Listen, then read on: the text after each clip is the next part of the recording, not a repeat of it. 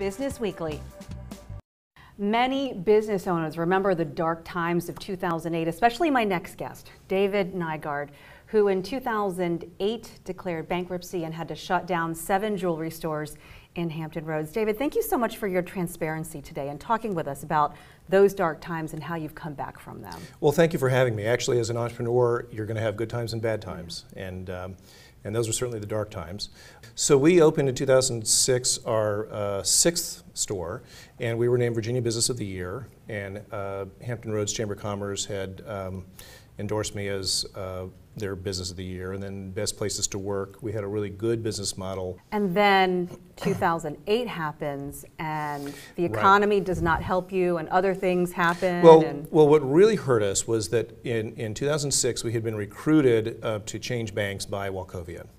And Wachovia at the same time was buying these crazy mortgage companies. And so in 2008, fast forward from 6 to 8, they were having trouble. And so I think they needed cash and they needed precious metals, and so they were looking for my inventory. So in 2008, they basically forced us to shut down with really little notice. We didn't really have an opportunity to even raise the capital. They gave us about 60 days to try to raise capital, which in 2008 just wasn't going to happen.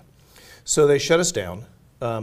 And my parents used to be in the jewelry business. I don't know if you knew that, but my mom actually started doing what was a rock hound. And so they stepped up and helped me to reopen new companies with capital that Wachovia couldn't claim.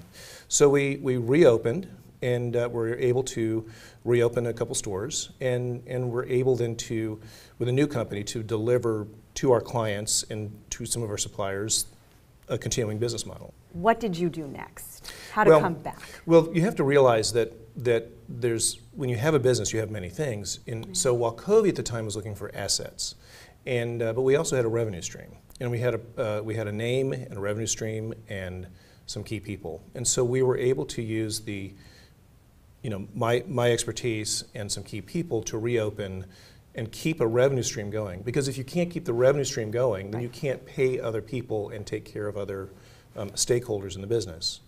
In 2017, your business looks much different. Yes. I mean, you went in a completely different direction, which you might have had to have done anyway, had nothing that had happened. Exactly. What did you do, and what do you do now with your jewelry business? So what I found myself in 2008 was my inventory was under litigation. Everybody was arguing over it. But I had these pieces of software that were early prototype kind of software, computer-aided design, CAD software. And I didn't know how to use it. So one of the things I thought, well, I'm going to go and learn how to. So I went back to school to learn how to use CAD programming. And so when I was there, I saw the power of the ability to render theoretical images of jewelry and design it and do it. And so I could, for the first time, make a whole line of jewelry without investing a dime in gold or other precious metals or gemstones or diamonds. And so, so I took that model and I said that we can do something great with this, and we can create a customized jewelry program, business model, where we can make exactly the ring that you want, one at a time, exactly for you, and personalize it. And we can do it in a very quick turnaround because we do it all right here on site. So in my store we have the jeweler, we do all the work right there. So you're taking technology and doing work your business model and reach people with giving them what they want. Exactly.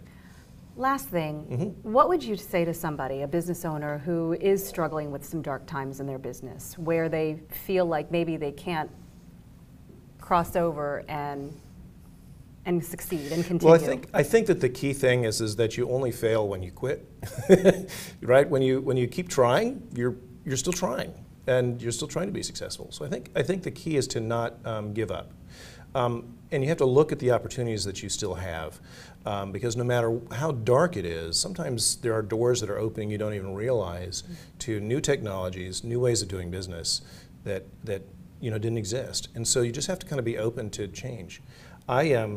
Life is about changes. So sometimes you just have to kind of float on your back and kind of let the river take you where you're going to go, and just quit fighting it. And you just go and you just adapt. Well, thank you for sharing your story with our audience. We appreciate that. Thank you very much.